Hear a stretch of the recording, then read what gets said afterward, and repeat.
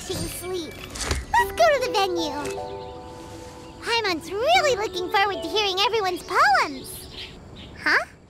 Looks like we're a few people short today. Morning, friends. Xingqiu said he wants to take some time and focus on writing poems, so he'll join us later. Noelle has other duties today, so she asked me to tell everyone not to wait up for her. Oh, okay. Well, never mind. What about CALLIRHOE, though?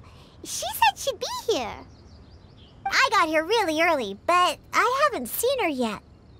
Are you talking about the girl with the blue hair? I saw her on the bridge near Dihua Marsh during my morning training. She looked a little upset, so I didn't want to disturb her. Upset? Oh no! What should we do?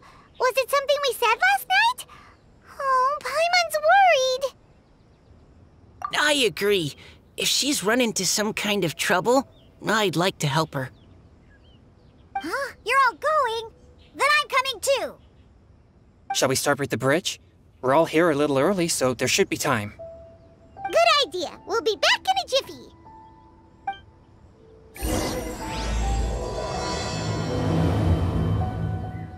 Oh, so this is the place?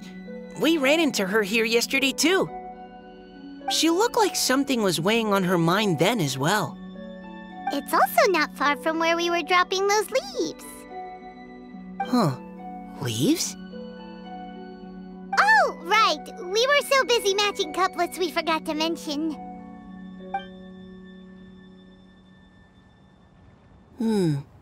Interesting.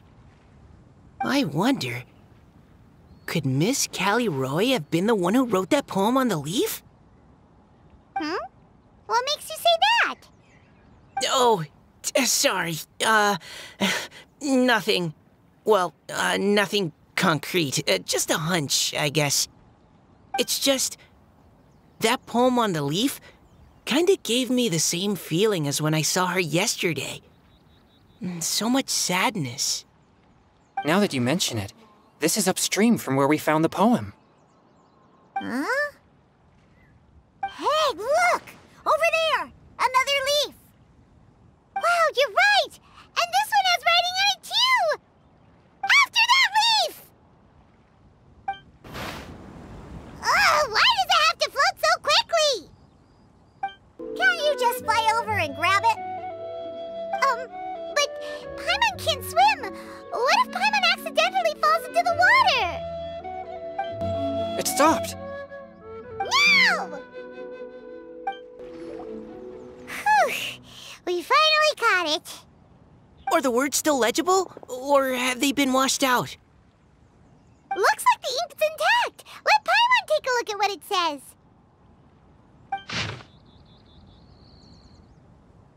Huh? This is related to the poem we wrote in reply yesterday. She must have picked up one of our leaves. Spring. Young boy. It's looking a lot like CALLIRHOE was the one who wrote this. She seems to care a lot about that story, huh? Actually, when Paimon first saw her, Paimon was wondering, do you think... is it possible that she's, Based on the current and accounting for wind strength, everyone, please follow me.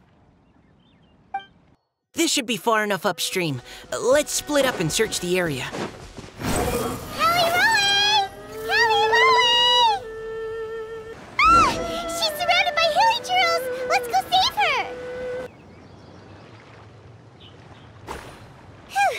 CALLIRHOE, are you okay? What's that? It's a huge water droplet! This is exactly what I saw the other day. Huh? Why are you all looking at me like that? Oh no! My body... is it... That voice is definitely CALLIRHOE's. How did this happen? Please wait a moment. Oh no. Did I use up too much energy? How did you... What's going on here?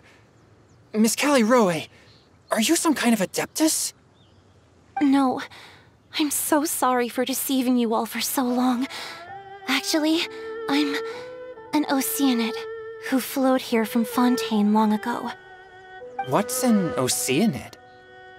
Ah, the Grandmasters mentioned them before. The Oceanids were the familiars of the former Hydro Archon. They all fled Fontaine after the Archon died and settled across the world. That's correct. Though, to tell you the truth, I can't even completely recall how I found myself here. I have a vague impression of my ancestral home, but I can't recall clearly anything I saw on my journey. All I know is that by the time I arrived in Mondstadt, I had lost most of my power and couldn't even sustain a physical form. Eventually, I settled in a place called Springvale, where I slowly began to regain my power. Springvale is a serene and beautiful place. The water that flows through there is clear and pure, just like the hearts of the people who dwell there. So you're the Spring Fairy of Springvale?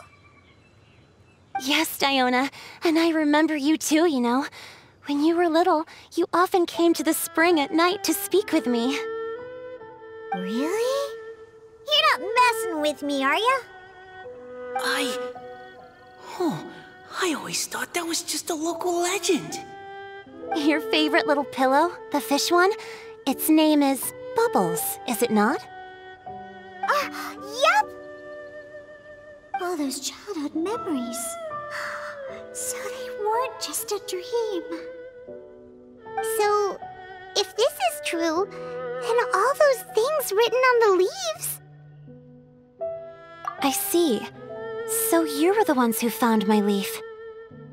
Well, you are correct. The Spring Fairy and Heart of Clear Springs is me. No wonder you were asking us so many questions about it. So, the boy from the story... is Finch. I always loved listening to people's dreams, and still do to this day. Whether they're beautiful, sad, or filled with emotions I couldn't understand at the time. One night, a little boy came to the spring. The tears that fell from his face were more fragile than a moonbeam, and purer than the morning dew. I like humans, and wanted to understand them better. I also wanted to make sense of the feelings contained in his tears that were, then, a mystery to me. Yes, we often met under the stars, sharing our stories with one another. Sometimes, we'd stay up all night and see who would hear the first bird chirping from the boughs, or the first cicada of summer. Aw, that sounds lovely. But one day, just like the book says, I saw an emotion in Finch's eyes that I couldn't reciprocate. I felt out of my depth, in uncharted waters. But I knew all too well that we Lockfolk face a very different fate from that of humans. Whatever was happening, I didn't want it to lead to Finch writing a chapter of his life that he would later come to regret. So, I fled, and never appeared before him again. Oh, CALLIRHOE. My strength returns very slowly, and even after decades, I can only sustain a physical form for a very short time. I once hoped that Finch would be able to move on, and meet me when the stars in the night sky have all gone out. But after seeing so many people's stories, and hearing about all their dreams, I have gradually come to understand Finch's heart. This feeling of wanting to respond to his feelings is surging relentlessly in my chest, and I can no longer restrain it. But I'm also scared. Scared that if I go and see him now, I'll bring nothing but disappointment, and even more pain when it comes time to part. Oh. It really is a difficult choice. Please go see him. Huh? I know Grandpa Finch, and he's a really kind person. When I was struggling to learn how to draw maps, he was always encouraging me, telling me not to give up, always keep trying, and get out there and have some adventures. He often tells me stories about his past, but I've never once seen a look of regret or sadness in his face. And even though Grandpa Finch loves adventures, he still stands there by the spring, every day, as if he's waiting for something. I believe that he's serious about his feelings for you, Miss CALLIRHOE. He's never stopped hoping that he'll see you again one day. So if you want to see him too, then what are you waiting for? Huh? Oh, sorry. I think I got a bit too excited and I just thought, well, it just sort of came out. I understand. That settles it. I've decided. I will go back and see Finch. You will? Amazing! That's great! But I'd like to ask all of you for some help. Sure. Just say the word. We'll help you any way we can. Would you come to Springvale with me and help to bring Finch to my side? I cannot maintain this form for much longer, and I'm worried others will see me how I was just before. Leave it to me. I'm really close with Grandpa Finch. Also, please keep Finch's in my secret. I wouldn't want Springvale's tranquil waters to become agitated on account of all this. Your secret is safe with me. I won't tell anyone. That's a promise. Great. I can't thank you all enough. What's wrong? Are you gonna turn back into a water droplet? No, I'm sorry. It's just that my mind's racing. As much as I want to talk to him again, I'm still worried that I won't have the words when the time comes. A poem?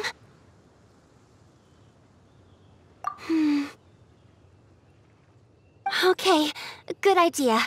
I'll write him a poem. And it will be called Heart of Clear Springs.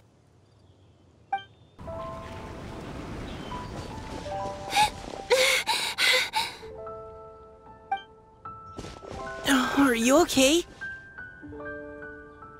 It's nothing.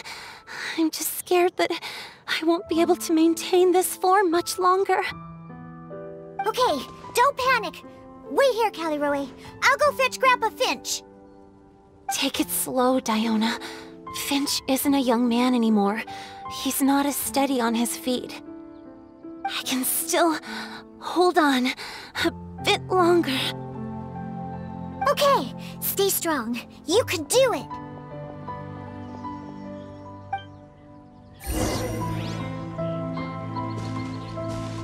How are you holding up? Would you like some support, Miss CALLIRHOE? You can also lean on Paimon if you need. Thank you, all of you. Grandpa Finch! Is that Diona? You're back early today. Today's your special day, Grandpa Finch. Can you come with me? Oh? Well, where are we going? Over there, to the waterfall. Did you catch a nice little fishy? Just come with me already. This is extremely important. But I promised your father that I'd go to the... Grandpa Finch! All right, all right. No need to get worked up. I'm right behind you. That's more like it. Now come on, I'll help you. Draft's daughter is just like him when she's on a mission.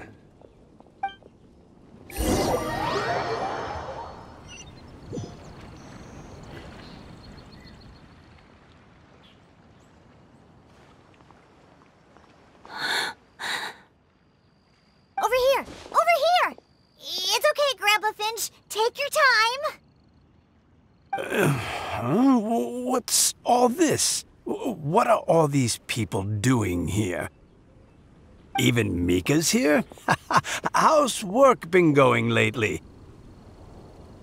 And even some friends from abroad, if I'm not mistaken. You do know that today's not my birthday, don't you? Greetings, Mr. Finch. My name is Chong Yoon. We all met at the poetry gala, and, well, there's someone we'd like to introduce you to. Finch. That voice. CALLIRHOE. I didn't think you'd still remember. Oh, I remember. I remember all right. How could I ever forget? Although your appearance is different than I recall. Back then, you looked like you'd stepped right out of a fairy tale. But I'm one to talk. Of course, a fairy from a fairy tale can change forms.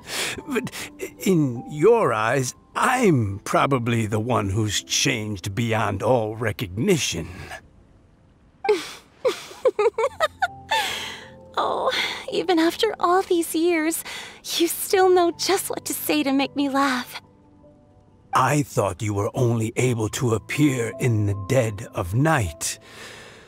There have been times when I've wondered whether it really was all a dream. I'm sorry I kept you waiting for so long, Finch. Oh, it can't have been that long. It's been but the blink of an eye, really. Finch, would you like to hear a poem I wrote for you? A poem? You write poetry now? Well, of course. I'd be delighted to listen. I'll hang on every word that leaves your lips. In that case, let me read you a story about the Spring Fairy.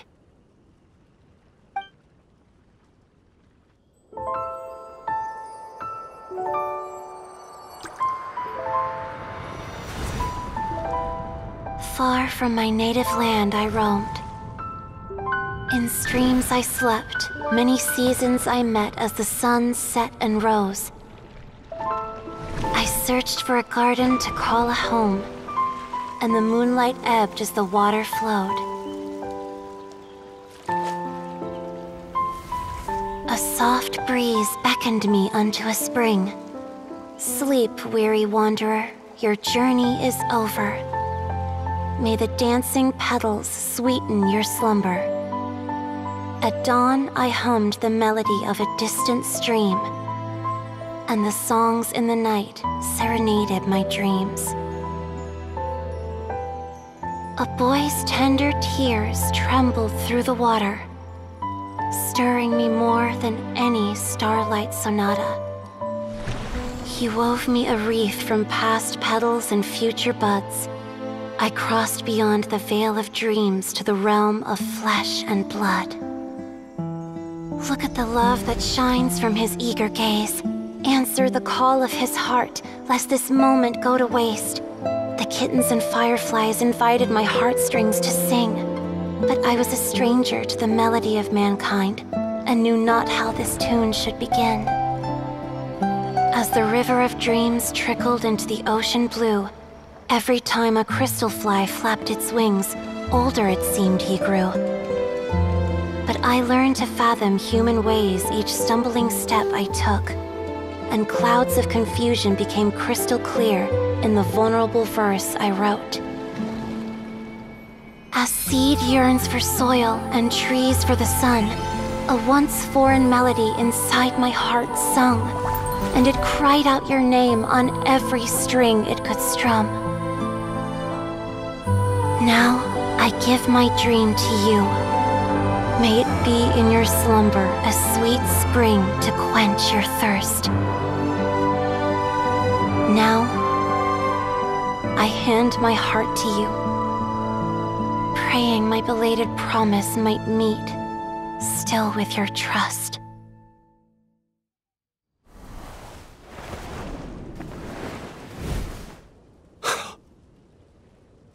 Yes. This is how I remember you from when we first met. All those years ago. It really has been a long, old time, hasn't it? Finch, It's okay. I understand. Your poem, it explains everything. Thank you, Finch. Please, take this. It's so beautiful.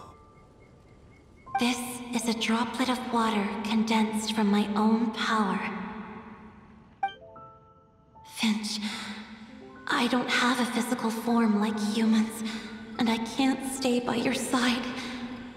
I don't know how long it'll be before I can change back into human form again. But as long as this droplet remains with you, our hearts will always be connected, no matter the distance between us. I will always be one with the spring. From this day onwards, if you call me, I will meet you in your dreams.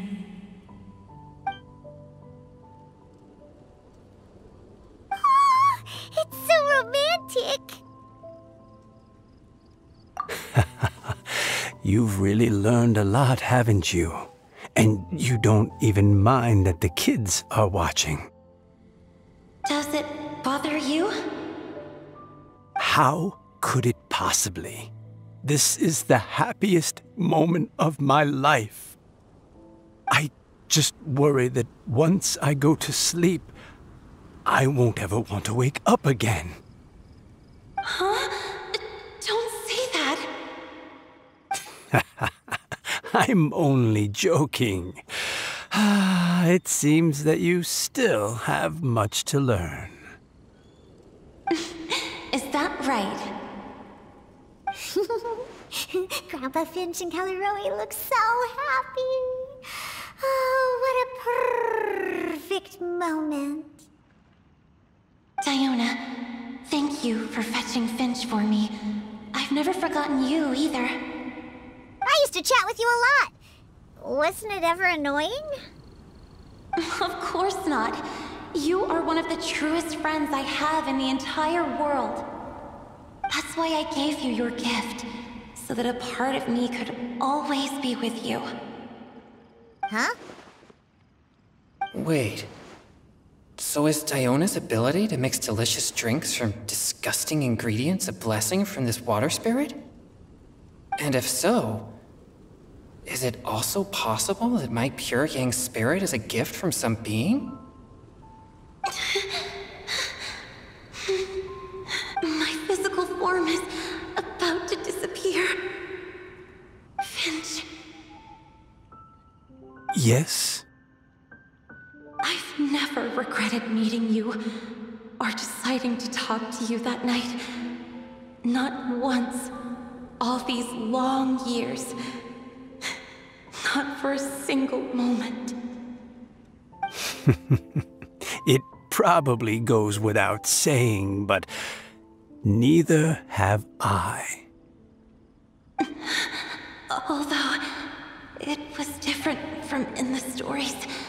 That fateful night, I never gave you that kiss. This gift that represents my promise and my love, I give it to you now. Huh?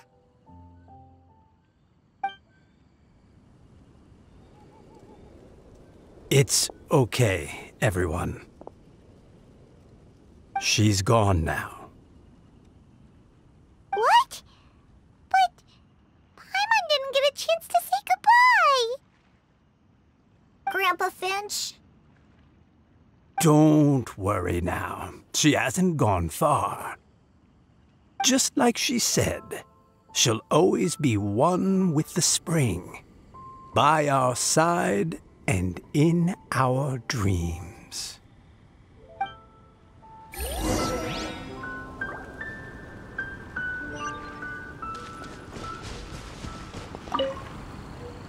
Oh, child. Let me stay here a little longer. Oh? Hey, you're all back! And it looks like you're in much better spirits than before. Hu Tao's a step ahead. She's already talking about printing a poetry anthology. She said she can't wait for everyone's final words because I'm itching to pull the trigger. By which I assume she meant she eagerly anticipates receiving everyone's freestyle poetry submissions to help her close the deal. Where have you all been? I've been waiting here forever. Perhaps they lacked sufficient inspiration and wished to have an emergency communion with nature. And with any luck, I'll bet they heard some fine poetry along the way. How deaf Bard! Does this mean that right from the start you... Oh, right from the start, you said you would treat us to a nice meal! Huh? Did I? Very well. Since the Traveler agrees, then it looks like I can't escape this time. Diona! Dear Diona, could I trouble you to fix us a couple of your delicious beverages? You wish. All right. Well, normally I'd never agree, but since I happen to be in a good mood today... Huh? So, just what have you guys been up to all this time? Why does it feel like there are some unspoken words hanging in the air here that everyone is privy to but myself? Really? Must be the breeze. You're reading way too much into it. Yeah, that's right. We're just, taking a walk.